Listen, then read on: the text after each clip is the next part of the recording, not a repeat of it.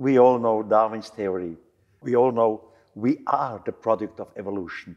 But we are not only the product of evolution.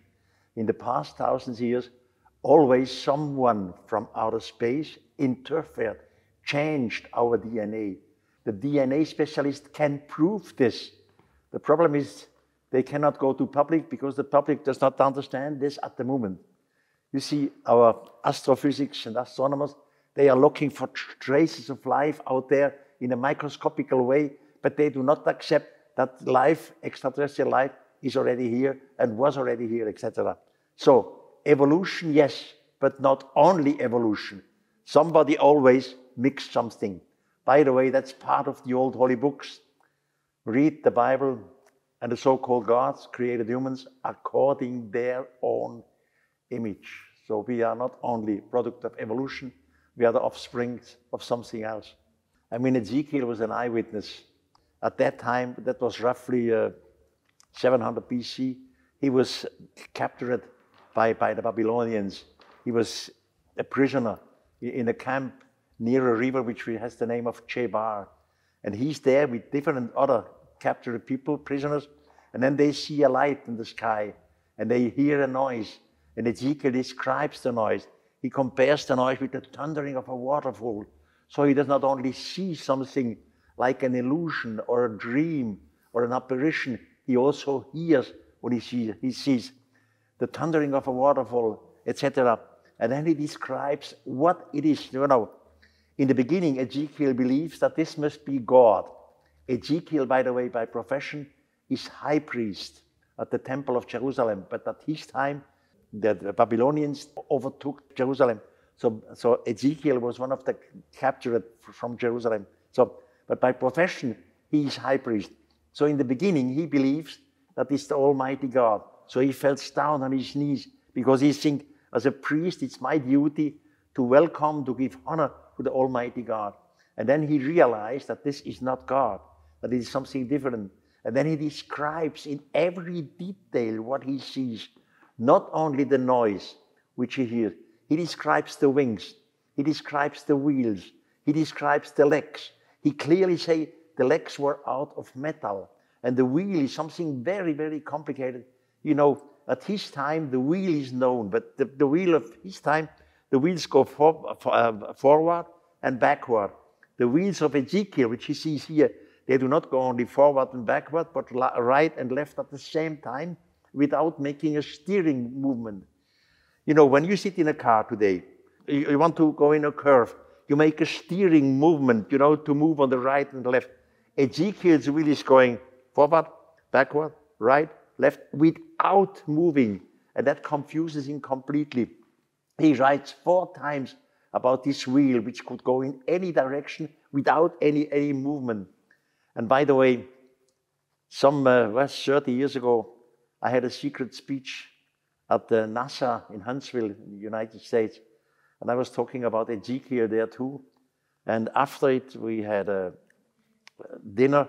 And then the chief scientist of the construction of NASA, Mr. Joe Blumrich, came to me and he said, Erich, that was very interesting. But what you said about Ezekiel, I don't believe a word. Ezekiel simply had a vision. He had a dream. But this is nothing reality. And he wanted to criticize me. He said, it's my business. I'm a rocket constructor. I will debunk you sooner or later. And he confessed he never read Ezekiel. So after this, he was very friendly and very correct. He started to read Ezekiel and he changed his mind completely. He recalculated every detail which Ezekiel has written. The product was, the outcome was a book with a title, The Spaceship of Ezekiel by Joe Blumrich in the United States. So, and in the beginning of his books, he said that he started his work by contradicting me, by debunking me, and he came to a complete different point of view. So Ezekiel really described what he saw, and he described an extraterrestrial vehicle. Today we would call it maybe a UFO.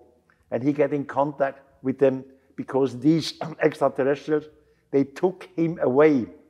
Ezekiel says, they brought me on a very, very high mountain. Read this in the Bible. It does not say they brought me on a mountain, on a very, very high mountain. He doesn't know where he is. He doesn't know, otherwise he would know it. Now the scholars, biblical scholars, believe they brought him to Jerusalem, which is all nonsense. Ezekiel grew up in Jerusalem. He knows his home city. If it would have been Jerusalem, he would have said, they brought me to Jerusalem. And in Jerusalem, in Israel, there are no very, very high mountains. So he was on a complete strange place. He doesn't know where. And there, a being looking like a human in white clothes came to Ezekiel. And at the beginning, this man just says, oh, come on, you humans, you see nothing, and you hear nothing, and you understand nothing. And then this strange being in white clothes gives Ezekiel a measuring instrument, some object with which you can measure, and orders Ezekiel, now please, human, you measure all this building in which we are here now. And Ezekiel, in the meantime, he clearly understood that this is not God. He asked back, why? Why should I measure this building? And the stranger said, that's the reason why we brought you up here, that you measure it. So he measures it. Read the Bible, chapter 44, pages and pages of measuring, long, large, how high, the steps and everything. And then they brought him back to his own people. So that's in the basic story of the Bible, of Ezekiel. But the story continues. I said this NASA man, Joe Blumrich, reconstructed the space vehicle which Ezekiel described. Now, in the Bible, he describes this building. How long, how large is this building? How many steps are there? Windows, etc. And another scientist from Germany, Mr. Hans-Herbert Bayer, an engineer, he took Ezekiel's measurement. He wanted to know if this really makes sense, if it is a building or is it just a dream. And he reconstructed, he recalculated the building. It was very funny. So one day, some years ago, 30 years ago, I had the yellow big envelope on my desk at home. And there was this Mr. Hans-Herbert Bayer, an engineer, who told me, dear Mr. Von Daniken, I reconstructed the building. And here are the calculations and the pictures. I was fascinated. I said, come on, this is very interesting. And I asked this man, Mr. Hans-Herbert Bayer, do you know Mr. Joe Blumrich's work from NASA? He said, I never heard of it. So I brought these two men together, Joe Blumrich from NASA, engineer Hans-Herbert Bayer from Germany. And funny, the spaceship, which was reconstructed by the NASA man, fit perfectly into the building which Hans-Herbert Bayer made. So the so-called building was nothing else but the base camp of the extraterrestrials. So in the meantime, we know very well what Ezekiel saw and what was the reason of all this. You know, when I was a boy, they taught me, Erich, one day you will die and then you will go before the throne of the Almighty God. And if you did good things in your life, you will come to paradise. Paradise is the place of absolute happiness. Paradise is the place where you are near to God. You adore God. You are happy. There is no war in paradise. But then you continue to read the Bible and you learn, stop. There was a war in paradise. There was an archangel called Lucifer who came to the throne of the Almighty God and said, we don't serve you anymore. Then the archangel Michael came and threw out Lucifer out of paradise. So there was a war in heaven. So we have to change the word heaven into space. Heaven is not the happy place. Heaven was the place, it was a fight. So change the word heaven into space. Then we have these angels. I mean, angels, naturally, we believe they are the good ones. They are winged, they are the helpers of God, they are peaceful. But angels, not only in the Bible, but including in the Bible, they are very, very bad beings from time to time. For example, in the book of the Kings, chapter 23, you can read that one angel descended and he killed 185,000 Assyrians. Just like this. You know, no war, no weapons, no sword, no nothing. He just killed 185,000 Assyrians. And by the way, just as a link, the same story you find on the temple wall in Edfu. Edfu is Egypt, in hieroglyphs. So how come that the same story is written in hieroglyphs in Egypt and we find it in the Bible? So These angels were warriors. The same thing with these cherubims. Cherubims are so-called the angels. No, they were practically, physically existing. They fighted. They were not spiritual beings, not believing, nothing peaceful. It was a war. It was a war in heaven, in space. You know, we have other old writings like the Mahabharata, which comes from India. And there in the fourth book, in the so-called Mausala Purva, we have a guy with the name of Arjuna. Arjuna was taken up by the extraterrestrials, as a boy, by the way. He learns the language of them, so he speaks their language. And then they teach him in different belongings, in engineering, in astronomy, etc. And then Arjuna, by the way, when he's back on planet Earth, he describes what his experiences with these beings were. And he clearly say they had wars between each other. Some of the extraterrestrials, they wanted to enslave humans. They wanted to destroy us. Others want to take or steal our raw material, our energy sources, and others were against them. So these beings, they had not the same opinion. They were against each other. And Arjuna described that one of the cities in the skies, they don't have a word like spaceship at that time. They call it cities on the firmament or in the sky. One of these cities in the firmament were destroyed, exploded. There was a war in heaven, and the cherubims were beings, not spiritual beings. We have to differentiate discoveries in old holy books and discoveries in facts, things which you can touch and photograph. The greatest one definitely is called Puma Punku. Puma Punku is roughly 4,000 meters high in the Andes, and so in South America and Bolivia. And when you stay in Puma Punku, you stay before a gigantic platform. Gigantic. It has a weight of 80 tons. Roughly 400 years ago, the Spanish conquerors came up there. Then they had in contact with the Inca. There were translators who understood, who made the translators. And the Inca, the boss of the Inca were there, and the Spanish conqueror, the boss, who was there, and they were standing before this platform. And the Spanish asked the Inca, even we Spanish, we would not be able to move such a gigantic platform. How did you manage this? And the answer of the Inca was, it was not us who moved this. It was the gods, the beings from sky who descended, and they constructed this in one night. It's even the Inca who say, it was not us. It was the beings from outer space, from the sky. Really. So the biggest discovery, in fact, is Puma Punku. Bolivia, near the lake of Titicaca. If you want to see something incredible, moving megalithic blocks, then go there. We are not only the product of evolution, somebody always made changing in our evolution. And this changed our consciousness, of course, too. I still don't know why these extraterrestrials, they forced or helped our primitive Stone Age people to do these gigantic things. What was the purpose of it? I have no idea, except a basic camp. Look, if our mountain climbers go up to the Himalaya, for example, they use basic camps. They do not go one day right up to the top, that they make their stops. Now, an extraterrestrial spaceship is in orbit. From the spaceship, smaller vehicles come down.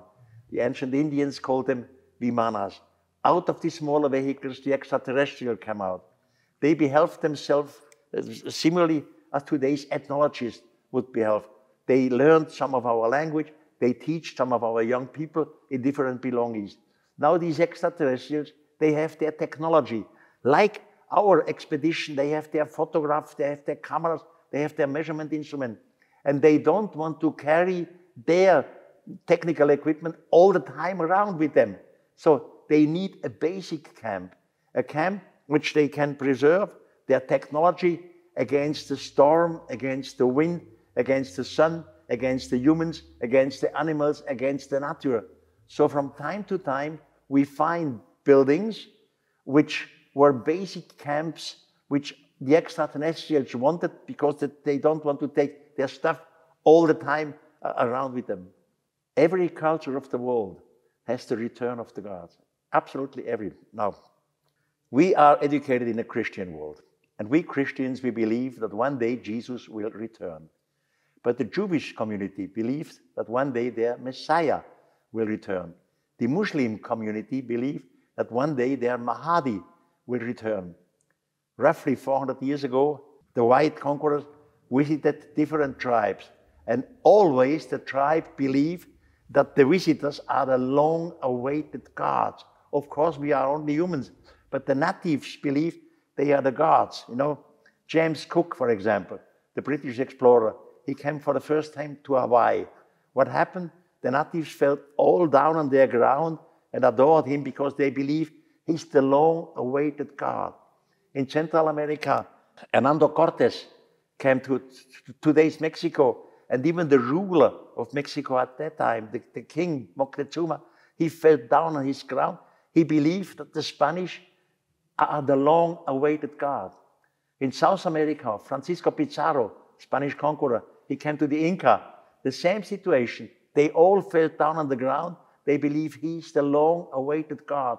So this story of awaiting somebody is a story which every culture knows and every religion until today. Why? Extraterrestrials, when they were here, they studied us, as I said, like ethnologists. One day their job was done, and they said to a few humans, we leave you now. We go back now to our home base, but we will return in a far future. Why in a far future? The distances between one star and the others are measured in light years. So you cannot just jump like this in 2 days, far away and come back. You always have a few thousand years before they can come back. So they told it to our ancestors, we will come back, do not forget it. Hand this down to the next generation. That's why this promise of the returning of the gods comes. And as I said, every culture knows it, and every religion until today. One extraterrestrial object, which is clearly described not only in the Bible, but also in the Kebra Neges. Kebra Neges is the book of the kings of the Ethiopians. It's the so-called Ark of the Covenant. In the Bible, we read about the Ark of the Covenant. Moses had to construct a box completely out of gold, inside and outside. And what was the inside was not human. In the Kebra Neges, this is the book, I said, the book of the kings of the oldest Ethiopian tradition. In the book of the kings, they say clearly, the inside is not human. The inside comes from the guardians of the sky. Now today, we know this Ark of the Covenant first has come to the hands of King Solomon. King Solomon constructed a gigantic temple in today's Jerusalem. And in the highest place, he deposited the Ark of the Covenant. King Solomon had a connection with the Queen of Sheba, and they had together a son. His name was Bainalechem. Everyone who owned the Ark of the Covenant was protected by the gods. They always won the wars, etc. Now the son, Bainalechem, one day he stole the Ark of the Covenant out of the Temple of Jerusalem, and he brought it to his mother, the Queen of Sheba, which is today Yemen. And it's clearly described in the Kebra Neges, the book of the kings of Ethiopia, that he was flying over the land. There in the holy book of the Ethiopians, they say that King Solomon was the owner of different flying wagons, flying machines. One of them he made a gift to the Queen of Sheba.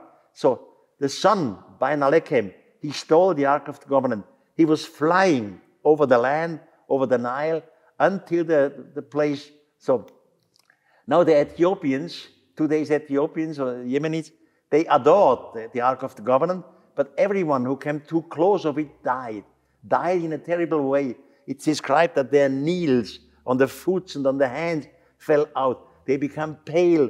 The unborn children in the womb of the woman died, etc. So it was definitely radiation.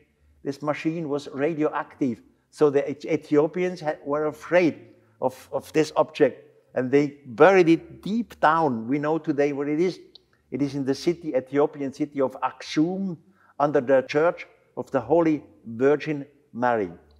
Now, Ethiopia today is the Coptic church. And like the Christian church, the Catholic church, the Coptic Church has a head, like the Pope for the Christian Church. And the head of the Coptic Church, just 3 years ago, he was a visit in Germany. And the journalist asked him, "Do you know where the Ark of the Covenant is?" And he said, "Yes, of course I know. The Ark of the Covenant is in Ethiopia and is protected since many generations by the same family, always." And the journalist continued, "What is the Ark of the Covenant?" And the Pope of the Coptic Church said, "The inside is not from this world. The inside comes from outer space." So we would have a proof, but it's captured by the religions, and they don't want that it come to public. So our scientists cannot go there and make measurements because it's somewhere in the ground under the church. Ethiopia at that time was not a desert as it is today, or Yemen. It was definitely green. We know, for example, the Sahara, the Sahara, changes from desert to green every 25,000 years. It has nothing to do with human pollution, simply because of the axis of the Earth. You know, the Earth is not the perfect bowl. The Earth always moves a little. And it has an influence of the sun, the shining in. So every 25,000 years, the Sahara Desert becomes green and then desert. The same thing happened in Ethiopia and in Yemen. At that time, it was green land there. Otherwise, we would never have this gigantic culture. So the situation was different than what we think today. There was a high culture there. I mean, the Sumerians, the Babylonians, they all lived there. Today it's desert. The Dogon is an African tribe, I believe in today's Republic of Mali in Africa. Now, the French ethnologists observed and visited the Dogon tribe 60, 70 years ago already. And they realized, the ethnologists, that this tribe has every 50 years a gigantic festivity, a big festivity. Now, the ethnologists asked the high priest of the Dogon, "Why are you celebrating this festivity only every 50 years? I mean, this is a long period. Not even every generation can be part of this festivity. Why only every 50 years?" And the response was, because every 50 years, an invisible star is surrounding this star up there. And they pointed to our Sirius. Sirius is the brightest shining star in the northern hemisphere.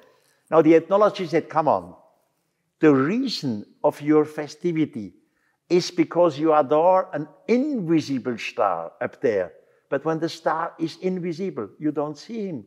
How can you know that every 50 years a star is surrounding Sirius when you don't see it?"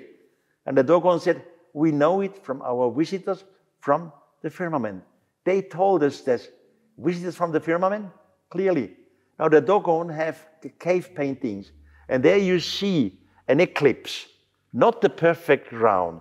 It's an eclipse, and down at the right center of the eclipse, they have made a cross. And they pointed to the ethnologists, this point, this cross, is the position of this invisible star. So Sirius, the invisible star, does not surround Sirius in a circle, but in an eclipse, and down on the right corner is Sirius. Now today, astronomers know that Sirius has an invisible star. The bright shining Sirius we call in astronomy Sirius A, the invisible star we call Sirius B. You cannot see it, and its position is down on the right corner. So all this you cannot know. The Dogon, a tribe in Africa, had no telescope, had no astronomical knowledge. And where do they have the knowledge? They say it from our teacher from up there. So you have a clear proof that extraterrestrials visited and taught humans. Personally, I know the story of Plato. He describes the Atlantic story in every detail. And I think that Atlantis did exist because the details which you find at Plato are so precise. You know, he gives the measurement, he gives the exact details, how it was, how long, how many entries it was, how big the harbor it was, how many circles were there, etc. So I absolutely believe that Atlantis did exist.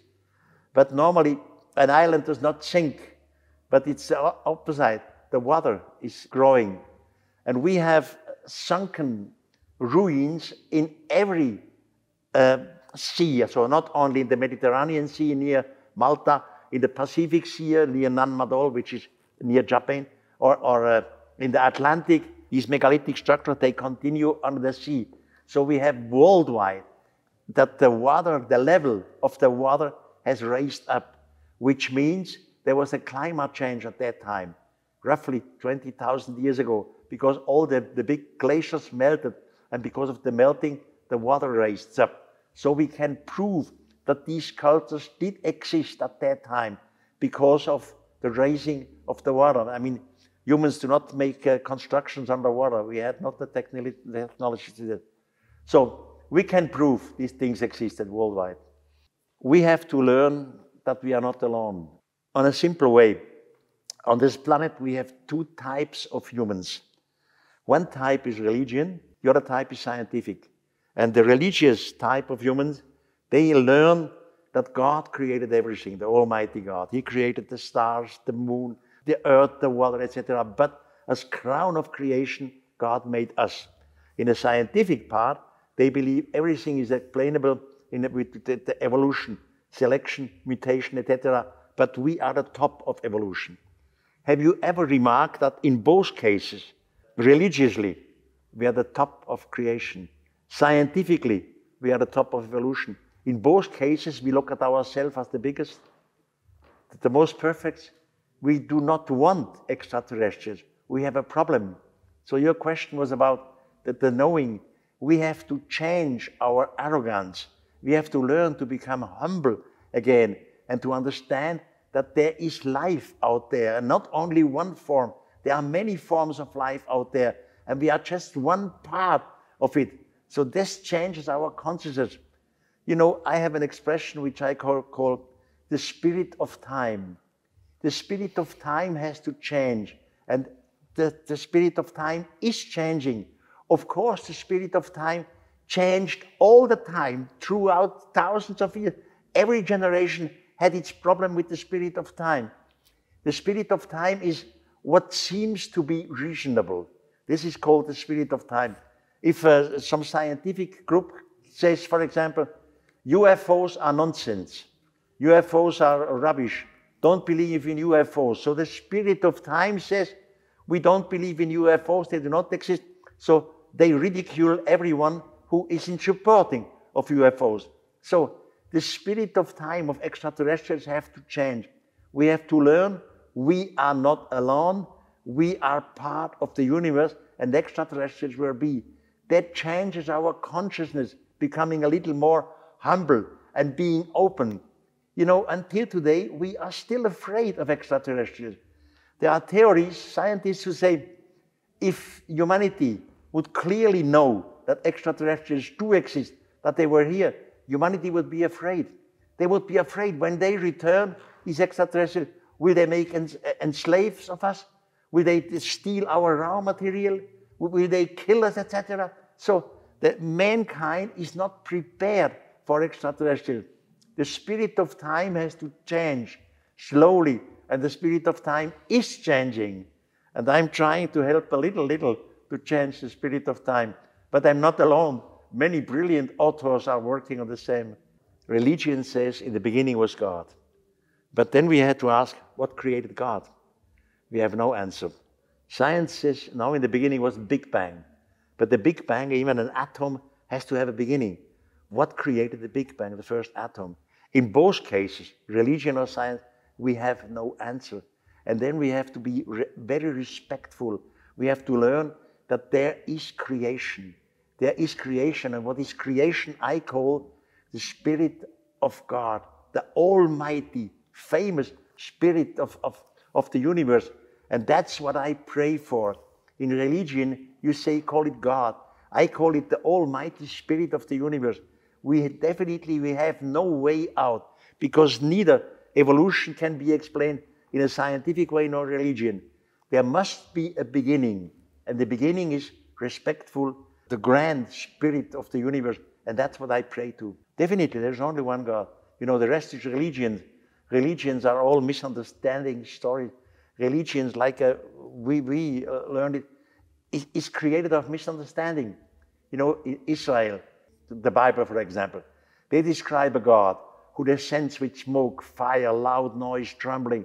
And before God of the Bible descends, he orders Moses to be on a safe distance before he descends on the mountain. Otherwise, the Israelites would be destroyed. So Moses gives order to the Israelites to be in safe distance. And then the Lord descends with smoke and fire, etc. Now, I'm a big believer in God. As I said, I pray. But my God does not need a vehicle in which to move from point A to point B. My God is all over. The Spirit, all over. He does not need a vehicle with wheels and metallic wheels and wings like Ezechiel describes it. So the Spirit of time is the only God at the universe which we should adore. The rest is religion, and religion is misunderstanding. The reasons for destroying us, we happen in the past all the time, simply because everyone wants to be right. I am right. Only my opinion is right. Only my religion is right. Only we are right. We must kill. We must teach the others. They should be like us. It's always the wish, the desire to be, that the rest of the world is like we be. That was the reason for the wars. We have to change. We have to learn that we all are humans. And we all are the intelligent beings of this planet. It doesn't matter what color you have, if you are white or black or red. We are all the intelligent society on this planet. And we are the humans. We should respect each other. And soon as we accept we are all brothers and sisters, then the wars will stop. We have to learn from each other, to listen to the other, to discuss our problems and not to fight for it. And this is also a changing in time, which definitely is just in progress now. We should learn, first of all, that there is only one God. We should learn to be peaceful with every living being, including extraterrestrials, peaceful with them. And then we should develop technologies. We should develop technologies which, of course, are clean technologies, but high technology, technologies to reconstruct spaceships. You know, thousands of years ago, there was a gigantic mother spaceship. As I said before, they visited us from the mother spaceship, smaller vehicles came down. Now, if we want to spread out intelligence form of life, if we want to spread out ourselves, we have to construct spaceships. Spaceships is technology. Now, if, for example, our ethnologists, they come in contact with the so-called Stone Age tribe in the upper Amazon River, we cannot say these primitives, listen, you must construct the car. Because they have no steel, they have no technology, they have no industries, they have nothing to construct the car. It's completely nonsense. First, they have to learn mathematics, language, interaction together to develop technology. The same thing happens for the whole humanity. We must develop technologies so that we are able to construct gigantic spaceships again. The purpose is spread out intelligence form of life in the whole universe. Multiply. One time in the past, no one knows when, millions of years, the first intelligent form of life existed. We don't know how. We have no idea. That's what I said, God. The first one existed. Now, this first intelligent form of life had the desire, the wish to expand, to multiply. Why? Because part of every intelligence is curiosity. If you are not curious, you are not intelligent. Curiosity means you want to find out, are we alone? Are there others? So you want to go spread out in the universe. So now in the beginning, they do not start with spaceships. It's too complicated. The distances are too big. They simply spread out their own DNA. You know, in every cell, we have DNA. Here, only in my skin, I have billions and billions of DNA. And in every DNA is the whole information about my body, including my background, my family, etc. It's all in one DNA. Now, we simply infect a section of the Milky Way with our own DNA. Look at it like dust. We spread out some dust at the universe. Of course, we know that the biggest part of our DNA, which we send out there, will come into the gravity of a sun, will be destroyed by the heat. Another part will come into the gravity of a planet which has not the possibility to develop. For example, in our solar system, we have Mercury. Mercury is too close to the sun, it's too hot. So if our DNA lands there, it simply burns. Or Jupiter is too big in our solar system. Too big, the gravity is too strong. You know, the atmospheric conditions are not for us, so it doesn't work. But the part of the planets in outer space are like our planet Earth. And this DNA lands there. And then evolution starts automatically. And in evolution, you have incredible forms of life. I mean, on planet Earth, we have beetles. We have forms of animals. We have giraffes with a long tail about them. So why are we? Because in evolution, you have so-called unchangeable forms. Evolution produces everything, but unchangeable forms are forced. What is an unchangeable form? If you would be a fish, you would never invent a computer, because in the water, you cannot develop electricity. You have to go out of the water. If, for example, dolphins would be very intelligent, and they are intelligent, they jump, they see the lights in our night sky, they ask themselves, the dolphins, what is this? They wanted to find out. Now to find out what it is, they have to develop telescopes and spaceships.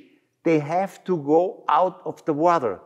It's unchangeable forms. No, to develop, you cannot do this in the water.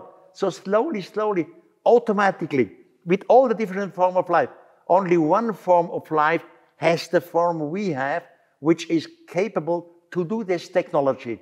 And we do it. We're in the middle of it to construct new spaceships. I am asking, how did it all begin? One day when I die, I think, this is my belief, I have no proof, I think we are all parts of the gigantic universe. And we will go into the spirit of the gigantic universe. And my first question would be, how did it all start? What started it? Who was this spirit which we call Creator or God? That's the final answer, which we don't have. It's a never-ending story. That's why we are intelligent. As I said before, intelligent means curiosity. Curiosity means knowing. Soon as you have solved the problem, you have the next question. Soon you have solved this question mark, you have the next question. It's an endless story until we are part of the gigantic spirit of the universe again.